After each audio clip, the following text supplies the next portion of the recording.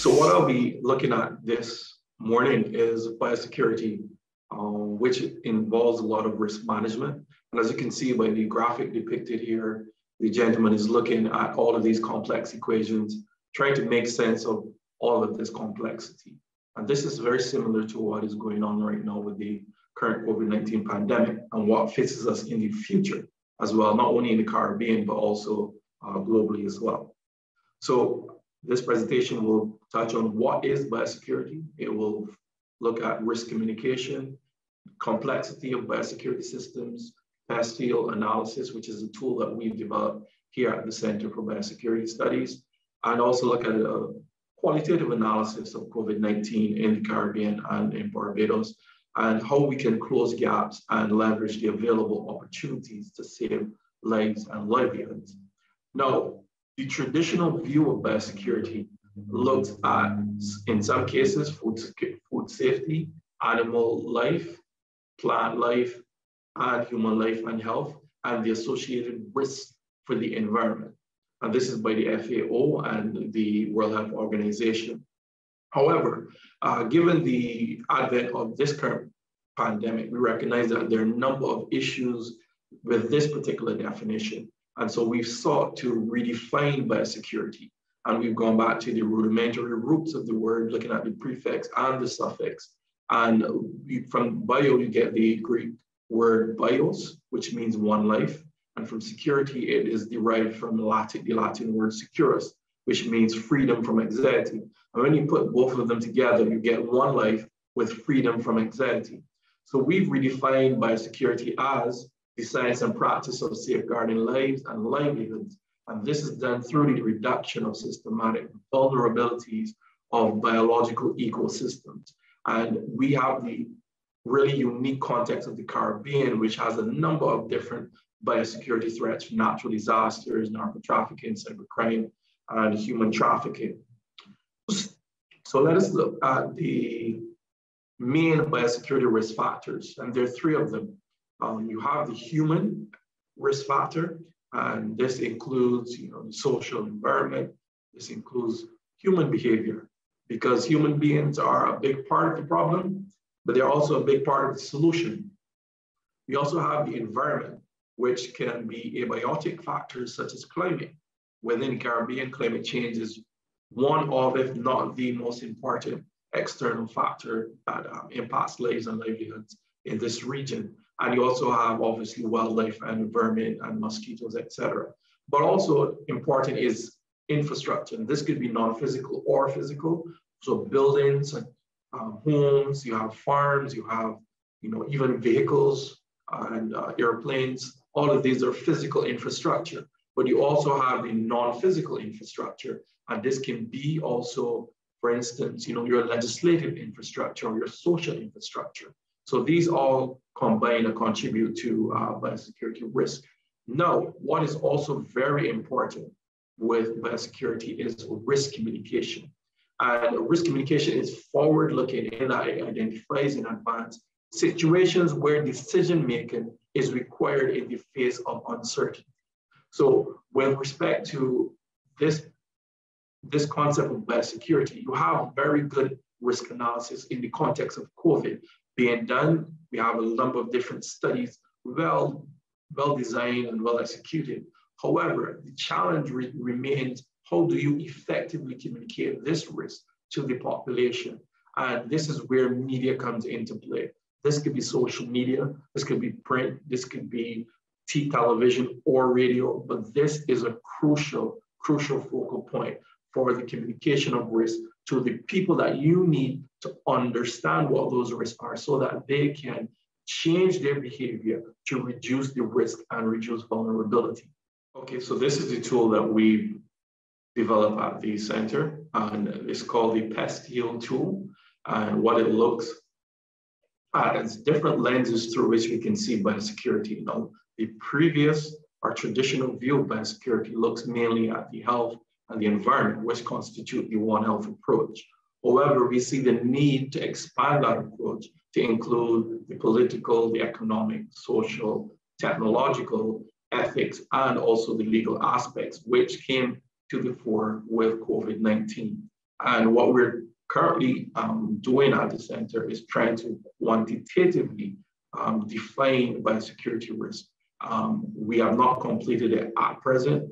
This particular presentation will be focusing on a more qualitative analysis, but this particular framework, we believe, allows us to assess, mitigate, manage, and prevent vulnerabilities to major biosecurity threats by driving multi-disciplinary approach that will foster cross collaboration, systems thinking to generate comprehensive and inclusive solutions to save lives and livelihoods. So let's get into the analysis with the politics and governance. And one key metric that is used all around the globe is the Global Health Security Index, or the GHS Index. And the graphic to the left shows you the 2019 results for countries. And this is just an index that shows the level of preparation of countries to deal with the pandemic. And as you can see, rank number 1 and 2 would be the US and the UK.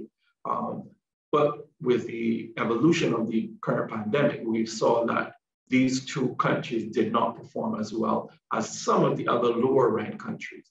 And one of the key critical reasons for this was the political risk. So the political risk needs to be featured in these types of assessments to be able to accurately assess the preparation of these countries for the emergence of another pandemic. And the bottom right graphic shows you the 2021 Global Health Security Index. And it shows us that on the global average, the world is ill prepared to prevent another pandemic. And so we need a stronger political will to shore up the existing biosecurity systems, not only in Barbados and the Caribbean, but also globally as well. Now, looking at the economics of it, this graphic shows you the different scenarios as it relates to the economies. And the one that is circled to the far top right shows you the ideal response, where you have the introduction of the virus, it is contained quickly, and then you have a strong economic growth rebound. And this is what we all attain to do in terms of countries. However, this isn't, this isn't what actually occurs in practice. And so it depends on the measures, the policies, and actions taken that will definitely show what result we will get where this is concerned. Then when we look at the social aspect, the stigma, in the very beginning of the COVID-19 pandemic, the uncertainty around the spread and how it is actually acquired definitely generated a lot of stigma, because people fill their heads with a lot of weird, wonderful things, and this creates a stigma towards the disease. And this is something that could easily occur with the new or another pandemic. There are also issues related to gender, in terms of the gender vulnerability that was exacerbated because of the current COVID-19 pandemic. These things existed before: child abuse, exploitation, prostitution, the undue burden of care that is placed on women within families, be it their children or even sick relatives.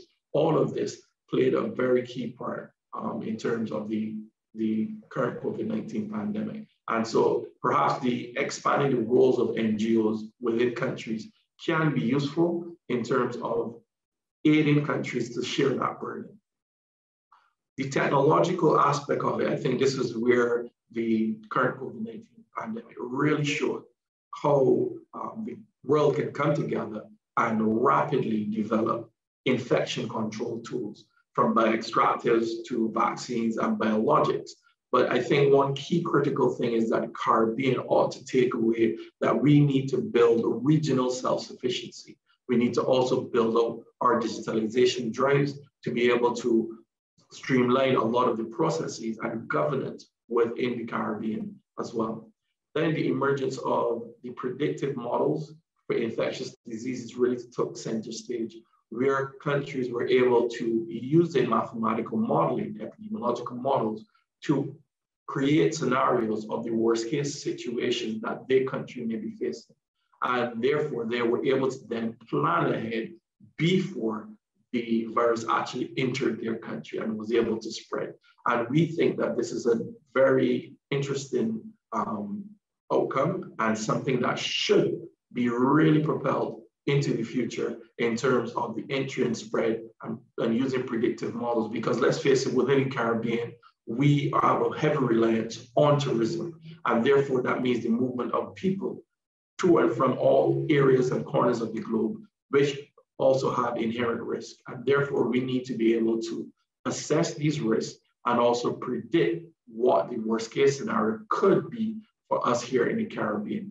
And there's also the emergence of non-invasive methods of surveillance. And interestingly, the interface between infectious diseases and chronic non-communicable diseases. So the underlying NCD burden within the Caribbean and across the globe, and overlaid on top of that, the emergence of novel infectious diseases. Also, when it relates to climate change, and the influence of climate change on infectious diseases, we need to understand better, because these things will continue to occur. The intensity and the severity will only increase, and therefore we need to know what what these changes in climate translate to in terms of public health and infectious diseases. And our push for renewable energy to reduce greenhouse gas emissions and to turn to a greener economy will also be very critical.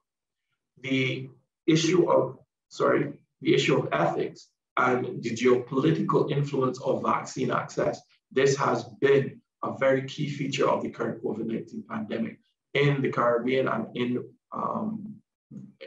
Barbados as well. The ability to quickly assess and also to acquire vaccines was a real huge issue. And this ties back into the point of pushing for a regional biotech sector within the Caribbean to be able to be self-sufficient. Also, the issues of vaccine passport and testing certificate fraud and misappropriation of COVID-19 funding. These are all ethical issues that need and present ethical risks that we need to take into consideration. Also, the legal aspect. Now, biosecurity, the legislative frameworks within the Caribbean definitely need to be strengthened. This could include wastewater, wildlife, emergency order, disaster, you name it, ethics. We have to do a better job because a lot of the existing legislation within the Caribbean is quite antiquated. Not all of it, but some of it. And these are glaring gaps that we definitely need to close. And therefore, within the Pascal analysis, what we've looked at in the political aspect is that in the initial part of the pandemic, there was a very inconsistent regional approach and collaboration. But as the pandemic evolved, then we saw a more closer and closely knit regional approach. And this, I believe, serves an area of improvement that we in the Caribbean can utilize, where we come together from the very outset to actually tackle such diseases and also to tackle the risk and the management of risk where this is concerned. Due to the heavy dependency on tourism, we need to also expand our economic basis, because we can see that an impact like this can really cripple the tourism industry, and therefore we need to find other avenues to be able to bring in revenue and strengthen our GDP.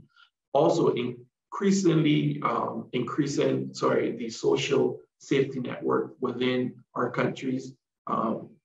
The governments can only cope with so much, but perhaps NGOs can fit within those gaps to help to supplement the social safety net. With cybersecurity, we need to get that covered, and I think we can see that that is quite clear on this particular call. Also, the regional biotech sector, we need to create self-sufficiency. We have all the fauna and flora here in the Caribbean that is very diverse, and we can utilize it and leverage it to actually propel us to not only be more self-sufficient where biotech is concerned, but also in terms of our economic revenue. Also, the issue of chronic diseases, that is something that we need to tackle, and we are quite aware. To improve food self-sufficiency, we also need to do that. To leverage the green economy and the bioeconomy, we also have to try harder in the Caribbean to do that, because that will lend resilience to what we are doing and what we can do to safeguard lives and livelihoods. Ethics, we need to strengthen ethical legislation, and where legislation is concerned, we have to do better as it relates to human-wildlife interactions, invasive species, pollution, and several other key issues of legislation. And these are some of the leverage points that we see in terms of regional unity, economic diversification, strengthening of NGOs, the biotech sector, biodiversity potential, economic potential, renewable energy, regional ethics body. Hopefully we can get that going, and a comprehensive regional legislative review. So in summary, we have touched on the redefinition of biosecurity and the adoption of a One Life approach to expand from just simply the One Health approach, but to incorporate several other key facets that play a role in terms of determining risk and also the threats to lives and livelihoods. The PESIO tool, we've advanced this as one option that you can use and utilize. There are multiple, to tackle in multiple threats to biosecurity in the Caribbean. And we know that infectious disease outbreaks rather, and pandemics will continue to emerge. And this is because we as humans are a big part of the problem, but we are also a big part of the solution. So risk communication and change communication will be critical in actually changing this so that we can close gaps and leverage the available opportunities. And this is our contact information should you desire to contact us. And I thank HSG once again for the kind introduction.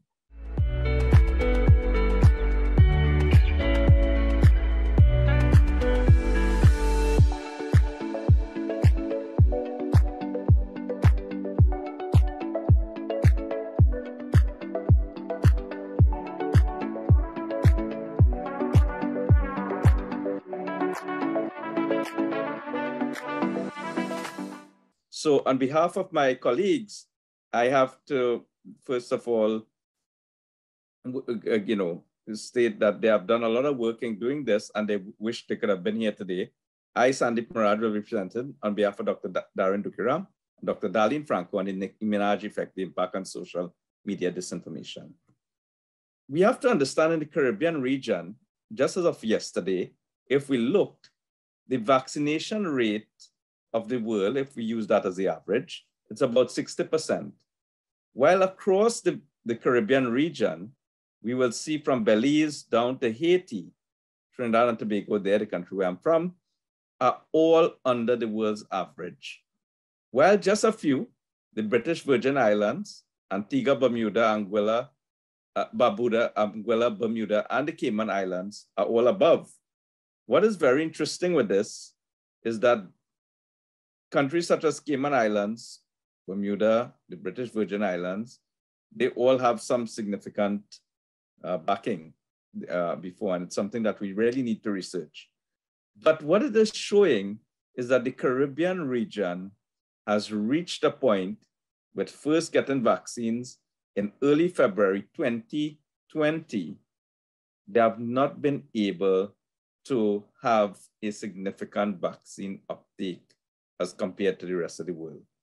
And we could potentially say that there is a vaccine hesitancy issue.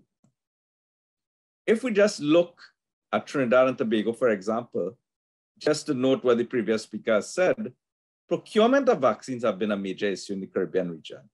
We had issues surrounding donations, where are we going to get vaccines? And basically, we in the Caribbean started getting vaccines around the 10th of February, initially starting with Barbados, where the previous presenter was, and then other countries started to get mainstream vaccines. There were some donations from Russia, and that asks a bigger question of the socio-political issues when it comes to vaccine access. However, on September the 13th, 2021, we had a major revelation by Nicki Minaj. My cousin Trinidad won't get the vaccine. Given all those issues I've talked about, vaccine hesitancy, this came along the way.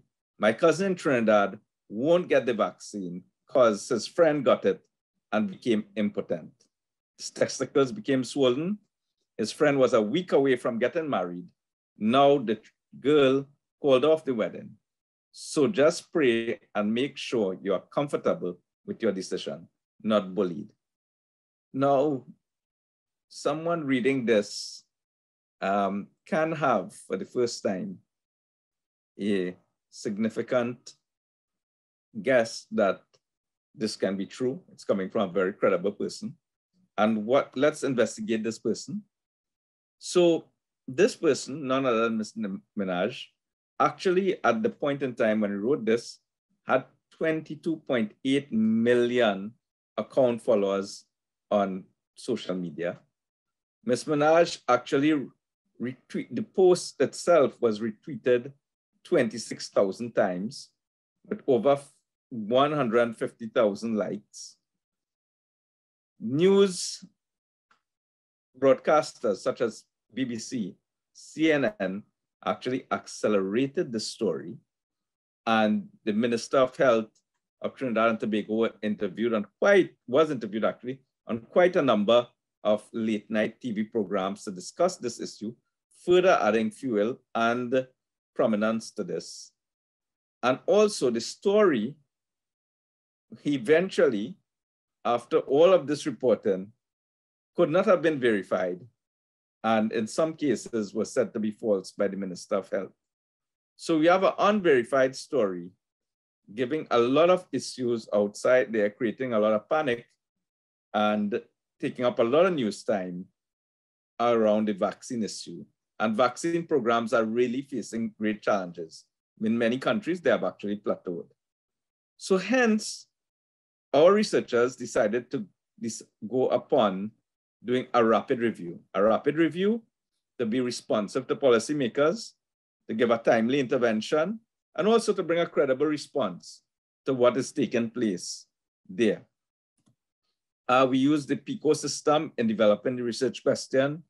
And we looked at the population. Obviously, we want to find out about the population in the Caribbean, the impact of vaccine hesitancy, and how social media has impacted on that. So how does social media impact on vaccine hesitancy in the Caribbean?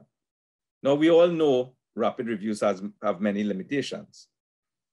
We endeavored to search Embase, PubMed, and Google Scholar for the time period 15th of September 2011, to 15th of September 2021. We gave a 10-year time span of looking for information. We selected articles that were strictly in English language, and two of our researchers worked in the public health system, and hence we utilized them to have stakeholder consultations among terms, what would be the best terms that they would like to find out about. So they wanted to find out about the Caribbean region, what vaccine hesitancy is about there, and how the social media has impact. So we used the three terms. We cleaned it very quickly to look at Caribbean vaccine hesitancy in social media. And all articles were actually blind reviewed by the three researchers coming forward. When you look into PubMed, we found one article, but however, it didn't meet the geographic criteria. Embase, we actually had no access to Embase at this point, and hence we had to throw out the utilizing of that database. While Google Scholar brought up 34 articles, many of them not meeting the geography, and many of them speaking to social media empowering actually vaccine reducing vaccine hesitancy. So it speaks about the converse, right? So given that, we've really found nothing in this rapid review. However, there were some important take-home messages that came up in all of the literature. One, we need to engage influencers. Public health has really failed us at this point of the pandemic with not engaging influencers properly. These people have large followings and they are able to create great impact. The literature has shown influencers pushing the vaccine mandate does not necessarily increase the uptake of vaccines. However, it reduces the damage that they can potentially do by making irresponsible statements. And hence we need to really engage them and get them involved. Two, encouraging irresponsible media.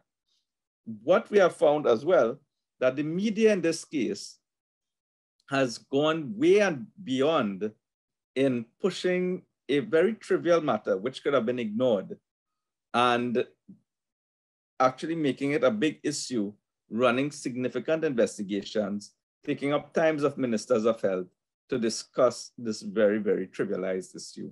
And it could have been easily solved when one brings the research data to show that the vaccine did not, in many of the trials, cause hesitancy, caused these adverse events, as said earlier.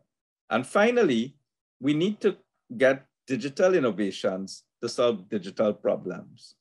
Immediately, we should be utilizing AI, and public health has to get more engaged on the AI outcomes.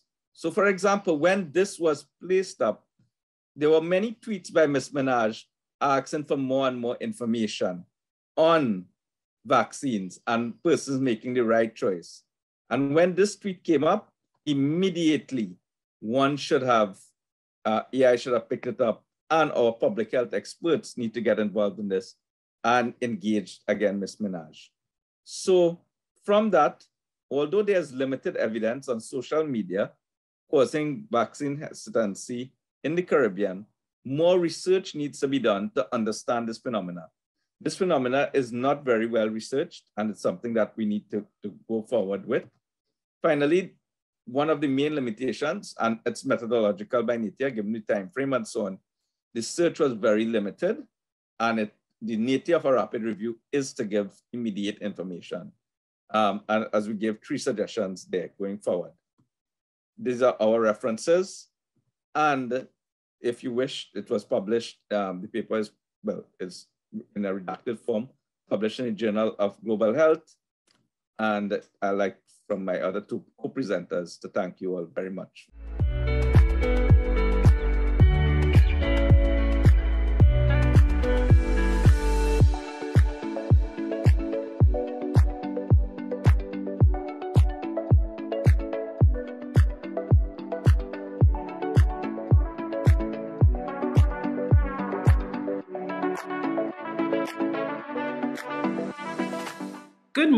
Good morning, everyone. Good morning, Danielle. Thank you to HSG for the invitation to join this important meeting. Let me just set up myself on this side. Right, okay, so this presentation is a collaborative work between a group of students, undergraduate students, and myself and Professor Ora. And we're from the University of the West Indies, St. Augustine campus, the School of Medicine, and the School of Veterinary Medicine. So we're going to be looking at knowledge, awareness, perceptions, and behavior of students at a Caribbean university towards climate change and its impact on human health.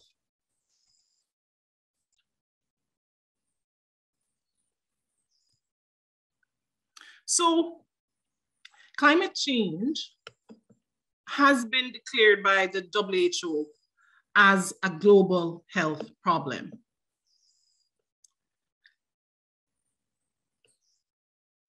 The most significant change and impact you will see circulating on the inner circle there, where we're looking at rising temperatures, increasing CO2 levels, rising sea levels, more extreme weather, all of these and their effects on the different exposures, which is the circle, the middle circle.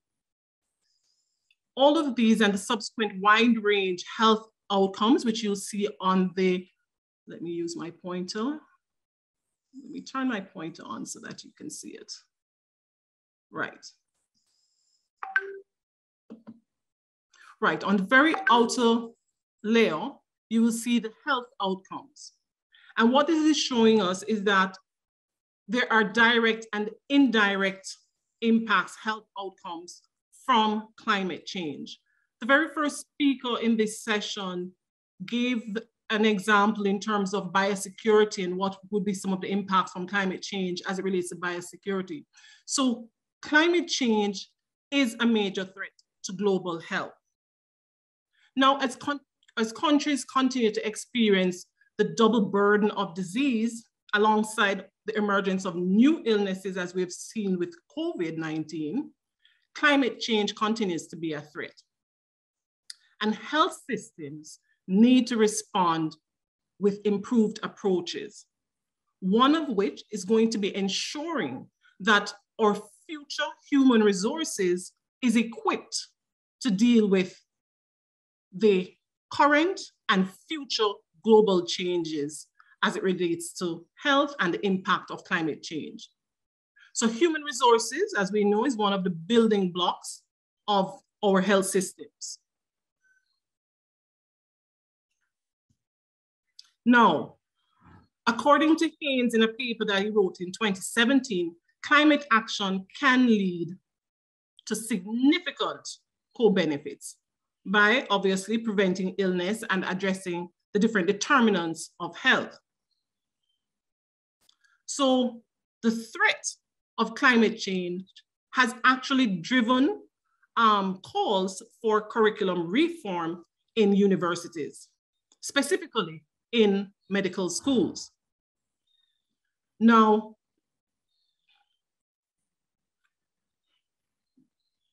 the International Federation of Medical Students Association did a global study in 2020, and they found that climate change on curriculums, those universities that reported that they had climate change on curriculums, on their curriculums, was about 15% of medical schools globally.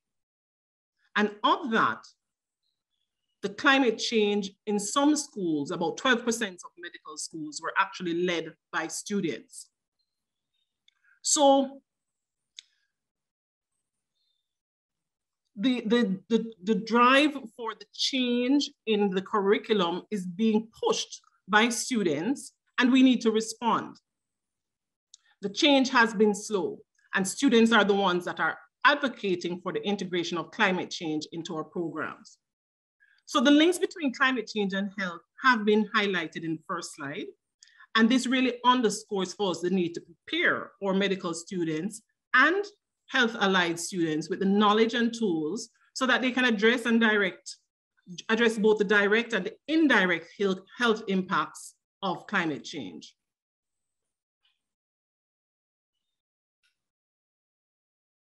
So our study objectives were to determine how knowledgeable final year university students are on climate change and its health impacts, and to identify factors contributing to their knowledge on climate change and those health impacts.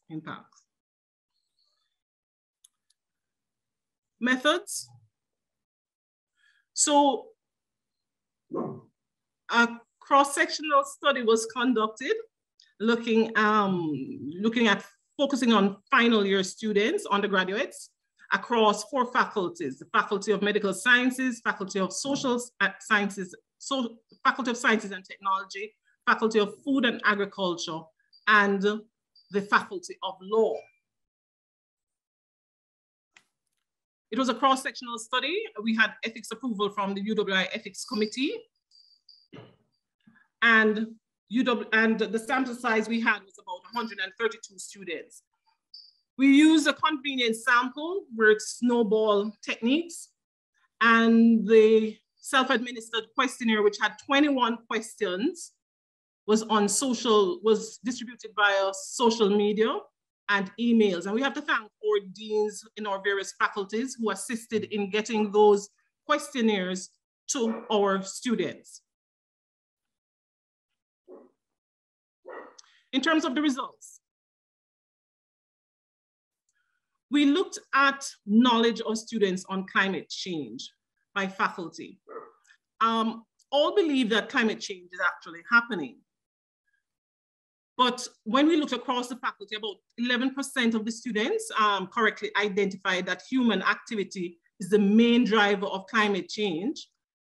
And in terms of looking at individual faculties, we saw that the Faculty of Science and Technology were best able to identify with climate change and knowledgeable in climate change. Generally, knowledge about health impacts of climate change was fairly high across we had a range, mean score of about 9 to 10 out of a maximum attainable score of 11. Then we looked at the perception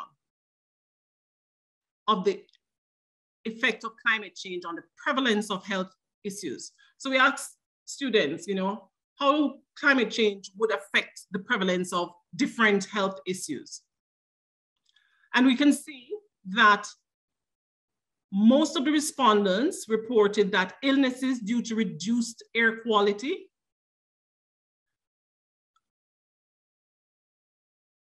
hunger and malnutrition, disrupted healthcare services, mental health conditions were some of those that they thought would be affected more prevalently. We also looked at the connection with factors leading up to air, water, and foodborne illnesses, and chronic non-communicable disease was also more prevalent.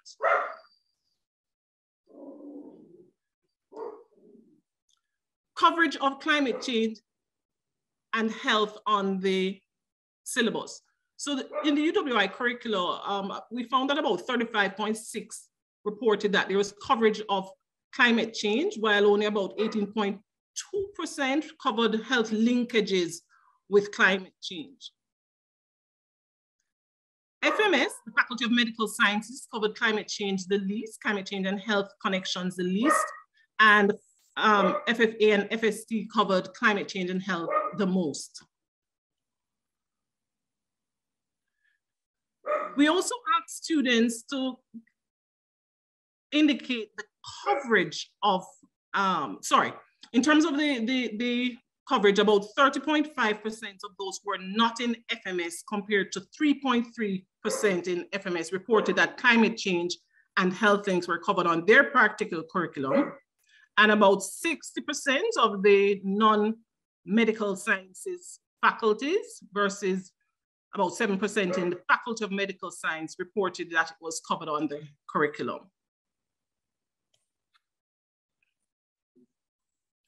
We also inquired of students what were their reporting sources of information outside of UWI, outside of what they knew in UWI.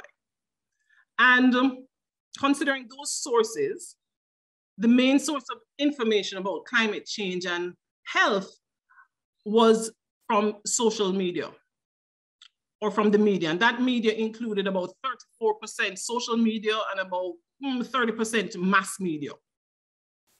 So limited knowledge of the relationship was reported. Let me rephrase that. When they were asked about if they had learned about climate change and or health, but not about their relation, the majority reported that they had not learned about that particular relation. They weren't able to give a source for that.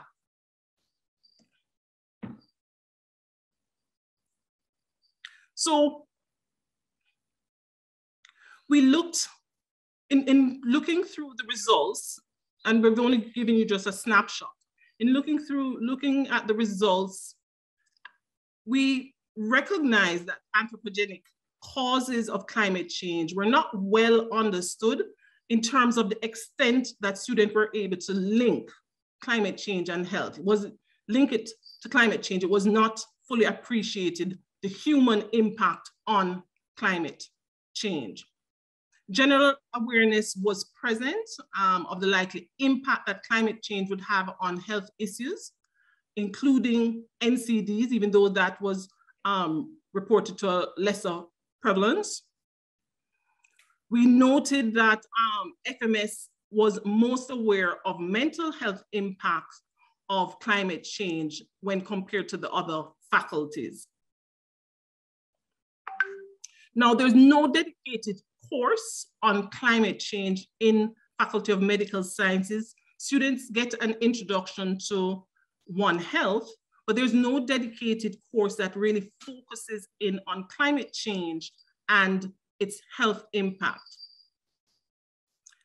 In about 2017 and 2018, researchers out of Columbia University, they conducted a survey with members of the Global Consortium on Climate and Health Education, and about 59 schools were researched, and about 80% reported that student interest was a major factor in establishing the curricula as it related to climate and health. Now, in our other non-FMS, those are the non-medical faculties, their course outline, their course outlines, they have course outlines that do cover climate change, but they did not give any indication if that coverage included the health links.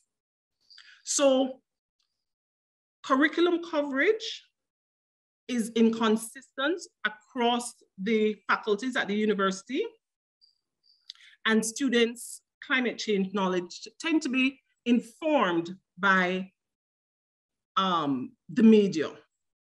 So going forward, one of the things that we have to appreciate is that in small island developing states like Trinidad and Tobago and the rest of the Caribbean, we have to look at the WHO's operational framework for building climate resilient health systems.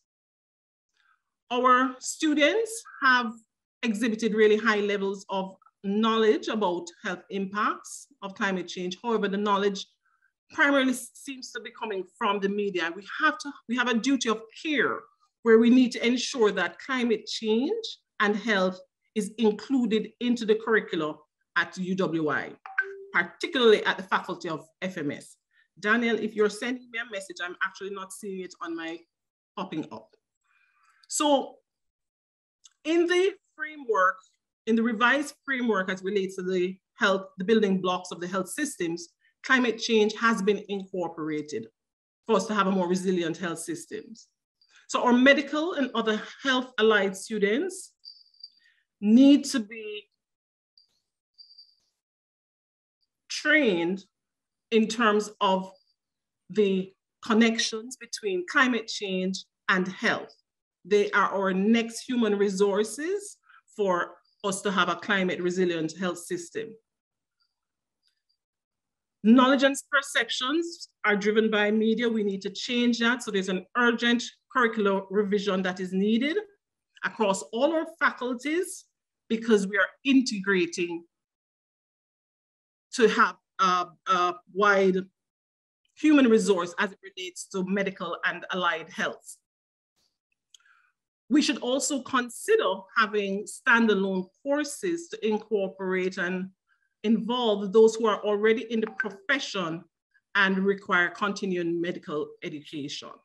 So I will stop at this point and hand back over to Daniel, but I just need to acknowledge all the students that participated, or faculty deans and the administrative staff that assisted with this project.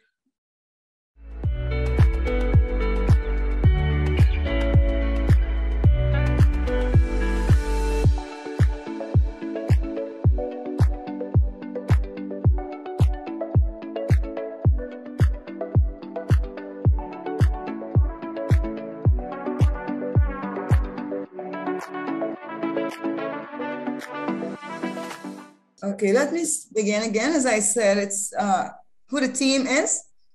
And I'm saying that since the offset of the COVID-19, there have been exponential infection. As such, many studies have shown that there are psychological problems with nurses. For instance, New Zealand, mental health struggle. USA have shown paranoid anxiety. Evidence also showed anxiety in Ontario. And basically, you find that nurses suffer from mental exhaustion, emotional problems, and many other psychological distress. Also, there is a high risk of anxiety syndromes. There's also post-traumatic problems, burnout, and suicidal tendencies. Here lies the problem. Locally, there is evidence of the psychological impact of COVID-19 on nurses. However, there is no local study to determine its prevalence or burden. Here lies the question. What is the impact of caring for clients with COVID-19 on the psychological status of nurses who work at public hospitals in Region 3 and 4? The purpose of this study is to garner environmental support, coping abilities, and to cope with psychological challenges affecting nurses who care for these clients with COVID-19.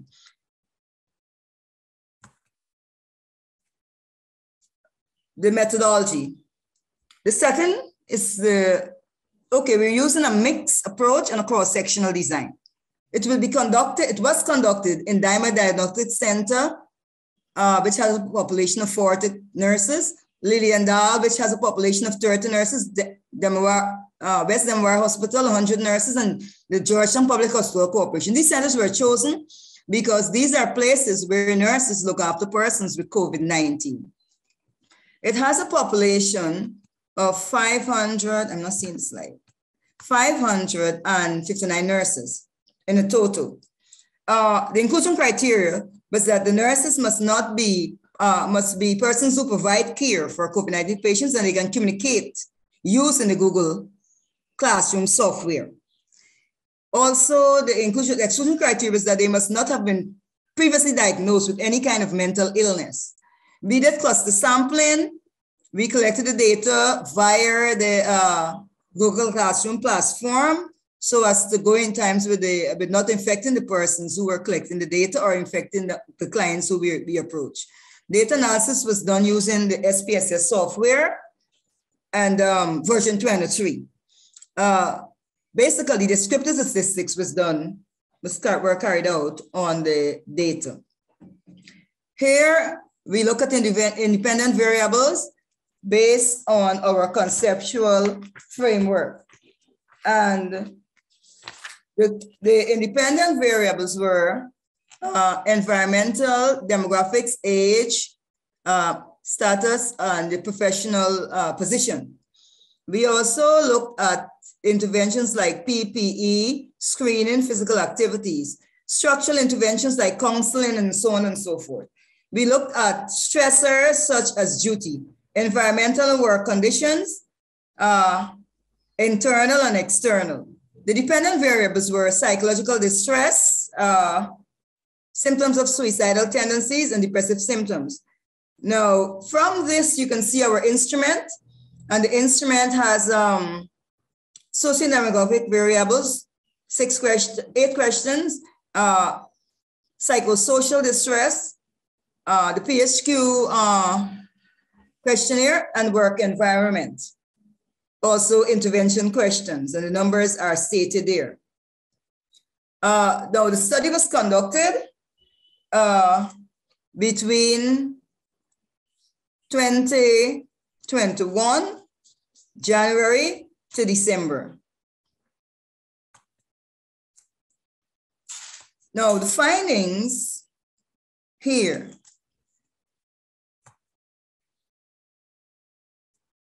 176 nurses participated in the study.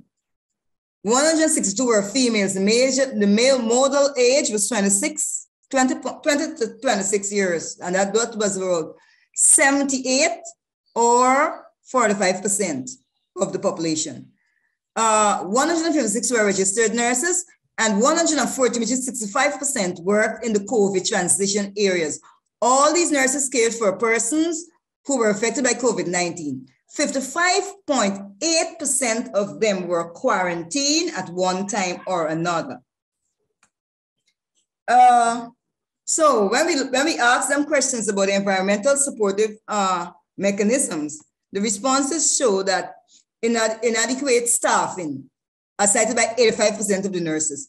68% said that PPE was adequate. And we can say that this corresponds with RIA 2021 about people having adequate PPE. Increased duration of work shift. 69% of nurses claim that, and that ties in with a study done by Mo et al. 2020. No physical health programs were available, as cited by 81% of the nurses. They also claim that the media did not support their professional image, and that was 74%.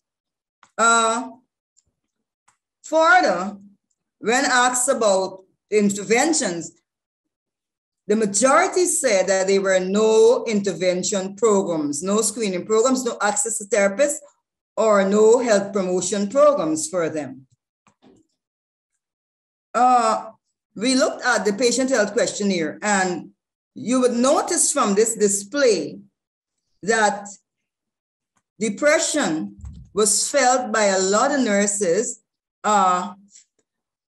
several days. And this figure is very high in comparison to other studies. When we look at suicidal tendencies on this area, we find that more than 20% of the sample had suicidal tendencies. And this is another serious fact to note, which surpasses what I've noticed in the literature we reviewed. When we look at the psychological conditions experienced by the nurses, you will note that a number of nurses are fearful, unhappy.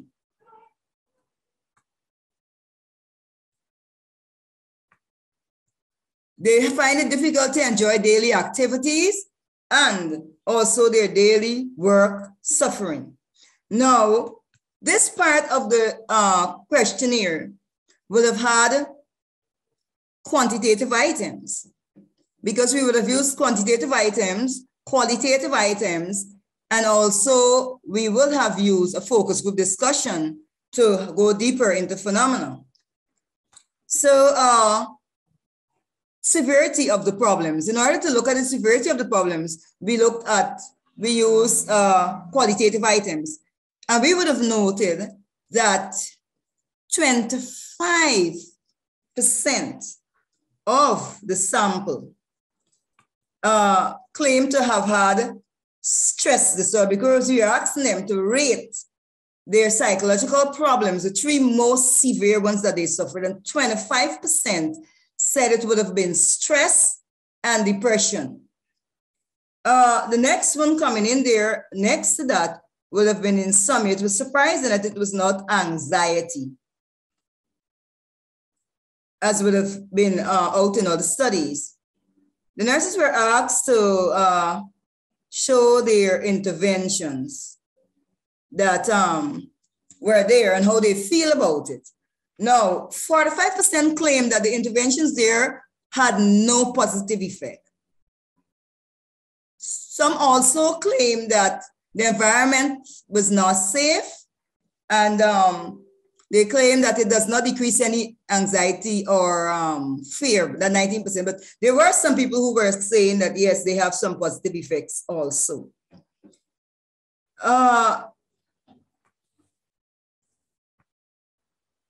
Counseling. We asked them what interventions they would like to see in a qualitative way, and 63% rated for counseling. And this here goes in co with Chen et al. 2000, who said that counseling is very effective. Also, adequacy of PPE. And that was also concorded with the findings of Binwati 2020. Risk allowance was the third area that was cited. Negative effects, there were some negative effects that nurses cited has to do with the psychological intervention. Some said that there were no negative effects, and that would have been 66%. However, some cited breach in confidentiality, discrimination, and so forth.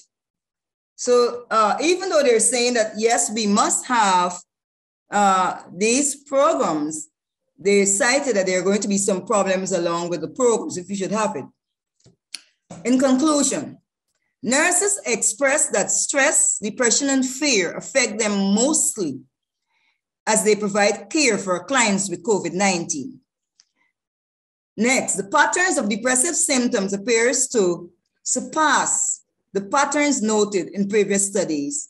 Next, PPE is largely adequate, but mental support for nurses appears to be insufficient, inaccessible. Sufficient and inaccessible. Recommendations. Further studies are to be done in this area.